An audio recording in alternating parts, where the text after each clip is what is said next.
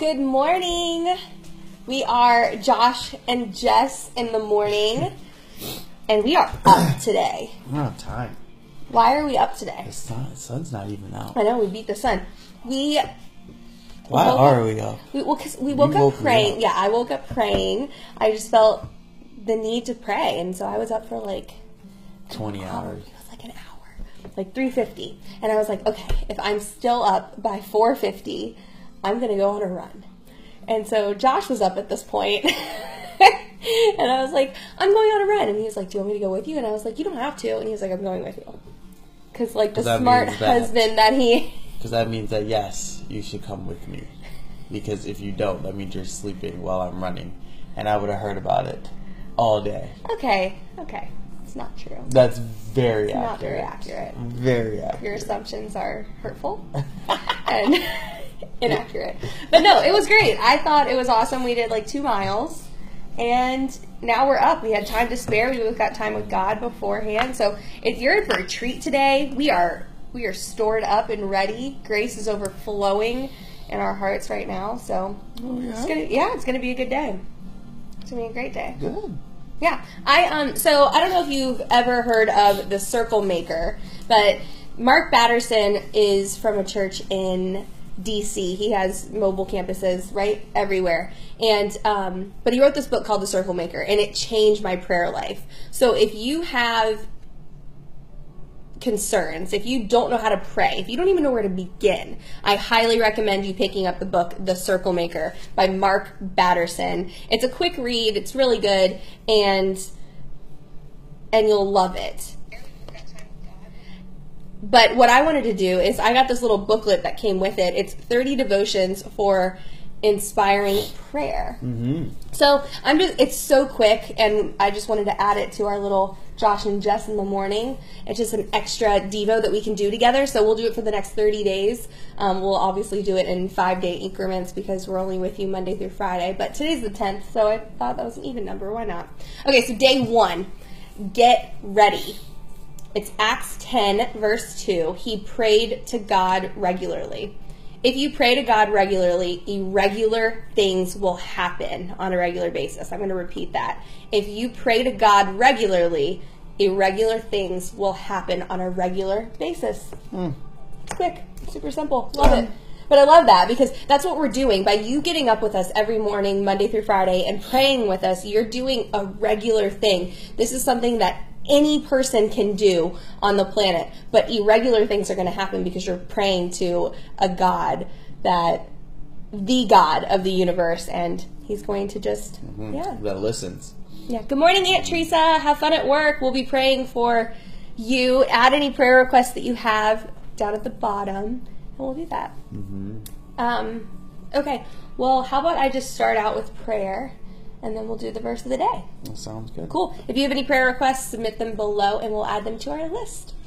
All right. Father God, thank you so much for the gift that it is to come into your presence, and that we get to spend time with you, that we get to be here, and we have lungs that breathe and a heart that beats. And I just thank you, God, for the little things that we take for granted every single day, as far as, the air, the atmosphere, what we just are so used to on a daily basis that we don't even realize how supernatural and how miraculous your world is, God. So I just pray that we just soak it in today, that we take in your love, we receive your grace right now, so that you just fill us up right now, so that we won't be offended today, but we will walk upright and we will be in right standing with you, God.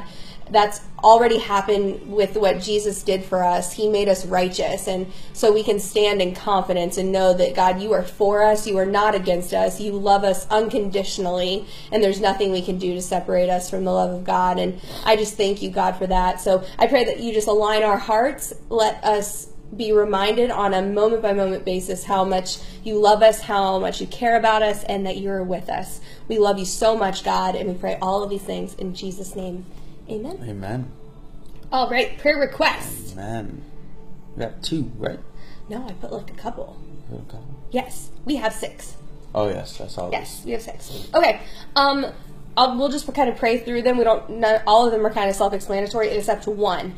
We have an awesome, what is Mike French's title at church? Is it He's facilities manager, right? Facilities manager. So his brother-in-law was badly burned yesterday, and he suffered burns on 80% of his body, and they're not sure if he's going to make it in 24 hours. He didn't ask me to pray for that, but he put it on Facebook. So I just felt like if we have 24 hours to pray, we need to help it. We need to pray. Right. We need to intercede. So I just added it to our list.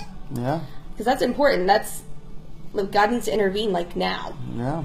So we're gonna lift him up, and then the 5 other ones we'll just pray as we go. Cool. Right. How do you want to split it up? How about I do the first 3 and you do the last 3? Okay. This one, I really felt like we just need to pray for family members that are far from God. And these are ones that they can either be believers or non-believers. But I really feel like the ones that are believers and they are kind of still pulling away from God, I just felt like we should pray for any family member out there that is pulling away from God and far from Him. Okay? Leah? Manners. Okay. Father God, thank you so much for Katie. I just lift her up to you, and I just pray that you give her breakthrough right now in her finances. I know that you have a will and a purpose for her life. So God, I thank you in advance for it. And I thank you, God, for the provision that you've already planned. And God, you are so amazing. And we just know that you're going to move in her finances right now. We release that in Jesus' name. Lord, I lift up Elle as she needs healing from you, God, in her body, and I just pray right now that you give her the peace that is already hers, that belongs to her, God, and you just remind her that it's in her and that she can have joy while she's waiting for the healing, God. So I thank you in advance for healing her. I just pray that you touch the doctors and anybody that she goes to see today to get a second opinion on what's going on with her, God. Lord, I lift up anyone that's battling depression and anxiety, God, the stress of the world, the burdens of the world. Lord, your word says to come to you when we are weary and just overfilled with burdens and weighed down by life, God. And you ask us to come to you because you're going to take that. You're going to take it away from us and help us not feel that the heaviness. God, we can't get where we're going with this weight. So Lord, right now we just lift it up to you and we ask you to heal us if we're depressed. Heal us if we have anxious thoughts. Heal us if we're stressed out, worried, or whatever we're battling, God, to cause this, to keep us distracted from you, God. Help us focus on you. Help us surrender it all to you, God, and help us find the joy that's in us. God, your word says that the joy of the Lord is our strength, and we will not let our joy go because you are strong in it, God. So I just declare right now, anyone that's under attack, that's feeling that pressure of the world, the spirit of perfectionism, we rebuke it right now in the name of Jesus. Whatever is coming against us to keep us from focusing on you and surrendering and feeling your grace every single moment, God. So anyone that's battling with depression or anxiety, we lift them up to you and we ask for you to move and breathe in their direction in Jesus' name. Yes, Lord. And Father God, I just pray right now for each family member that are just far from you, Lord. Whether it's the believers, whether it's non-believers, whoever it is, Lord, that is just struggling in their faith. I pray right now just for a supernatural just awakening in their life, Lord. I pray right now that you just touch them. I pray right now that you meet them in their need right now, in their dark place, in this time of just depression, in this time of weakness, in this time of just lostness, Lord. I just pray right now that you just meet them, that you shine the light in this dark world, in this dark room that they're in right now, Lord, and you give them a purpose, you give them freedom, and you give them a vision, a clear vision in Jesus' name. I pray right now that if it is one that once knew you and walked away, Lord, that they will gravitate back on you because they will see their life is nowhere near the joy, nowhere near the peace, nowhere near the happiness that they once had when they served you wholeheartedly, Lord. And Lord, if it is a family member, if it's a that just never accepted you, Lord, I pray right now that you make a way in their life that is just has appointments in their life that is going to bring your word into their life, Lord, that's going to instill the truth. I pray right now that you give us, each one of us that is watching, the holy boldness to just go out and to speak to our family members that are lost, that are far from you. Yes, Lord, let us not be selfish and look only into our own ways, and let us not fear and say that we can't do this, Lord, because we are given strength through you. And Father, just speak to us even in this moment. Put someone in our mind even in this moment, Lord. Let us be able to see this person so clearly now, who we know that the next couple of days that we will invest our time in, and this investing of time is going to bring them closer to you, Lord. I declare that in the name of Jesus. I pray right now that you just touch Jonathan. I pray right now that as he is in this job hunt, I pray that you just give him clear vision for his life. I pray right now that the opportunity that he has in front of him of these different jobs, that you give him a clear focus of where you're calling him to be, where he's going to be able to succeed, where it's going to be the financial breakthrough that he is praying for, where it's going to help him to be able to become closer to you, where he's able to become that light that you have called him to be, Lord. I pray right now for a supernatural healing in his life. I pray right now for a supernatural reshift of his mind, even now, Lord, that he aligns his whole heart to align to what you are wanting for him, Lord. And I just thank you for just his servant's heart even now, Lord. I thank you, and I just pray right now for complete blessing over Jonathan even now.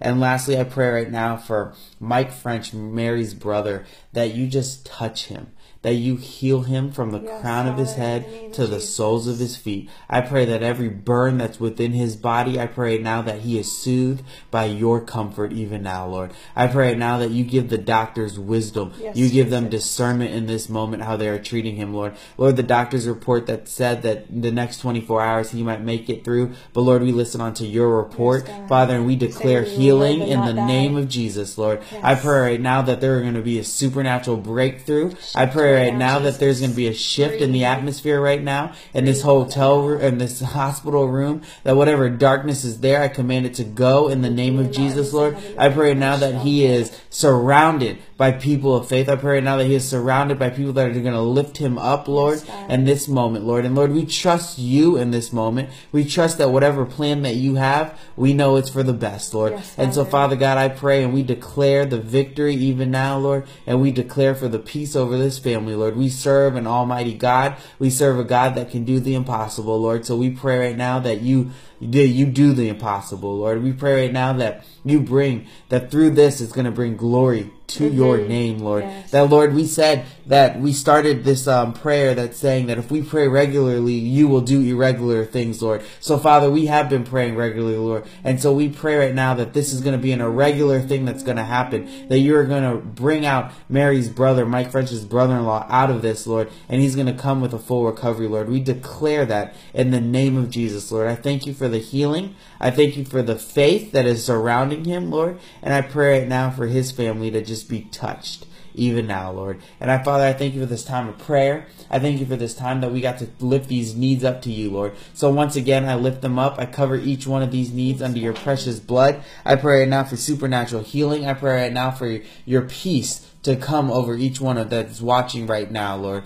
Your joy that is instilled within us, Lord, that we allow it to be joy. We allow it to create happiness within our lives today, Lord. I declare that today is going to be a great day. I declare that whatever we're going to do today, whatever we have set, that whether if it's work, whether if it's school, whatever it is today, Lord, we give it to you in Jesus' name. I pray right now for your supernatural peace to enter our minds, Lord. Let any offense that is playing in our minds even now, let us be able to release it in the name of Jesus. Any bitterness, any darkness, any kind of anxiety, any kind of depression, any kind of suicidal thoughts, whatever it may be, we give it to you in the name of Jesus, and we command it to go in the name of Jesus, Lord. We declare that today is going to be a filled day of just peace, a day where every weight that is bogged down on us is released from us in Jesus' name. We thank you for everything that you're doing. We thank you for what you have done, and we thank you for what you're going to do. In Jesus' name, amen. Amen. It's good. Okay. So, verse of the day is Psalm 119, verse 93, and this is in the Message version. What you say goes, God, and stays as permanent as the heavens.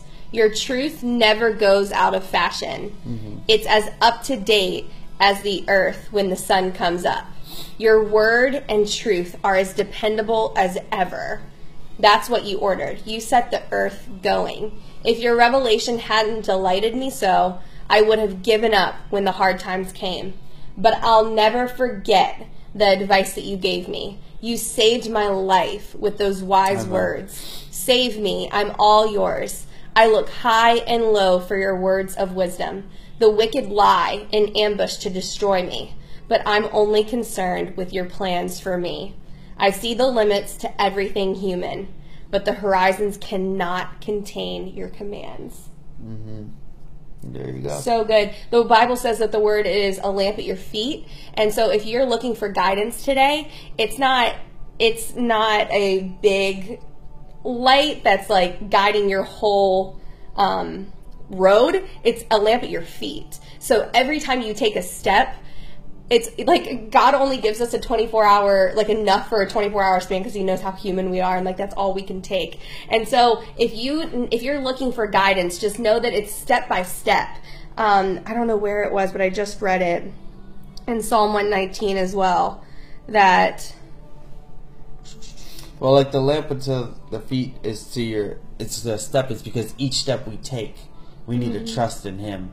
And we need to rely on him. We need to relinquish our control and fully surrender to him to take us to that next step, to put that light into each one of our steps that we take. If he lights up the whole way, then we're going to feel like we can do it on our own. And so we can't do it on our own. We're just human, and so that's why this verse is really powerful, because we relinquish our control and we surrender our needs and our wants to align to his. Right. Did you find it? No, I didn't. But I love how it says that what God says goes, and it's as permanent as the heavens. The heavens are never going anywhere. So that's awesome. I love that it says that. And then it says that your truth never goes out of fashion. It's up to date. The word of God, we may think has, I don't know, I used to think that before I was a Christian, that like it doesn't apply to me today, because it was written so long ago, but it's alive and it's living. And every time I open up this book, there's something else that God wants to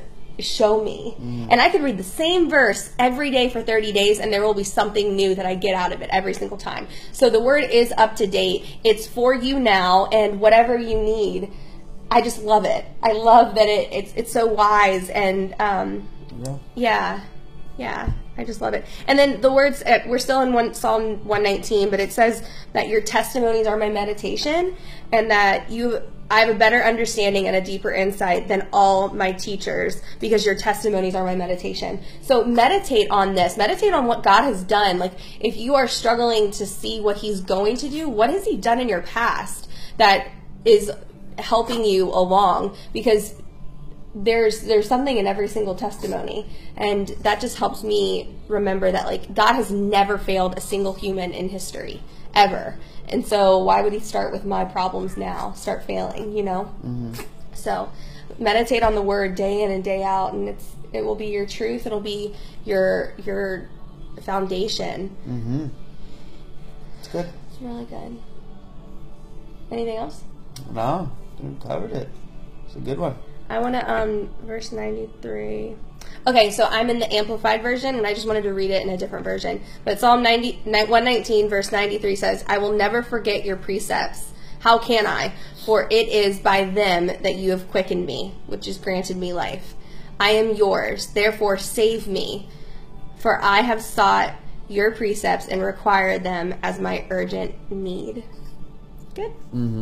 Right. It's good. Amen. I have seen that everything has its limits and end, no matter how extensive, noble, and excellent, but your commandment is exceedingly broad and extends without limits. How I love your law. It is my meditation all day. All day. For every day, irregular things will happen. Right. Very good. Yep. All right, cool. You have any Josh's Corners? I already did. All right, well, we'll give you back the rest of your day starting now. We're early today. Yeah, we are early. But have a great day. If you have any prayer requests, please submit them below. If you're watching on replay, let me know. Private message me, or just post them on the comments. And we'll pray for you tomorrow. Yes. Have the best day ever. It's Josh and Jess in the morning. Boop, boop, boop, boop, boop, boop, boop, boop, boop, boop, boop. My little jingle.